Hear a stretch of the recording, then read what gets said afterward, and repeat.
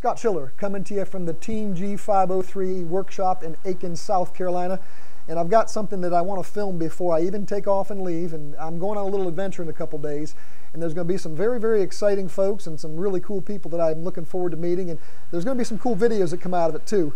I'm not going to tell you where I'm going yet, but you probably figure out it probably has to do something with Mr. Ron Fitzpatrick and Mr. Ron Fitzpatrick Jeep Parts, and you would be correct. I hope you keep an eye out on that web this week, because we're going to be doing some very, very exciting things.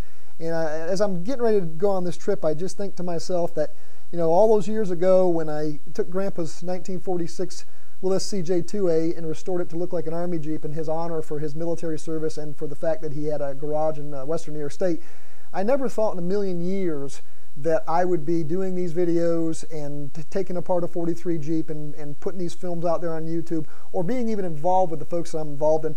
It's been a really awesome experience, and I've thoroughly enjoyed it and very passionate about it. And just to have the opportunity to do what I'm doing, it's just a godsend, and I'm very, very thankful for that and humbled by that. I'm not a professional shop. I know you folks sometimes watch the videos, and I do get a lot of messages all the time asking me questions.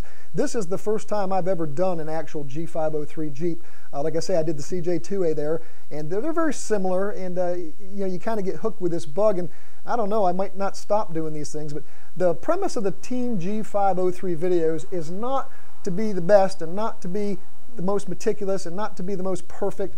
It's basically to show that these old war horses you can achieve great success with simple shop tools and some simple know-how and just a can-do attitude.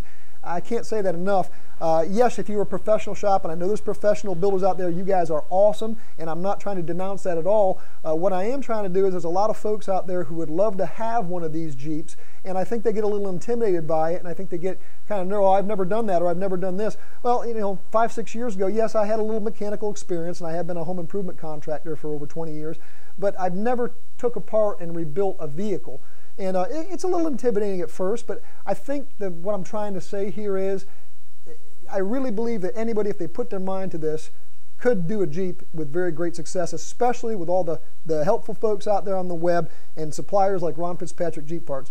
Now, I'm not going to keep going on, getting a little sentimental, but stay tuned to the videos and stay tuned to the Facebook in the next week or so. I think you'll like it.